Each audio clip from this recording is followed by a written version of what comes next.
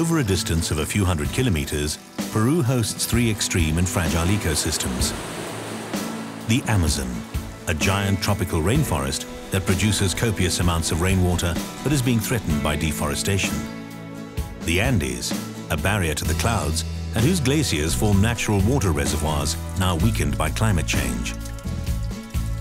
And the Pacific coast, whose desert plains are arid and dry due to the cold Humboldt current.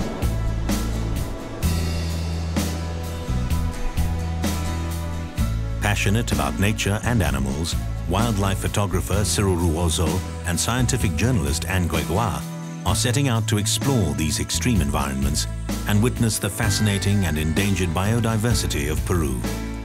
Their aim? To follow the flow of water by journeying across the country from east to west.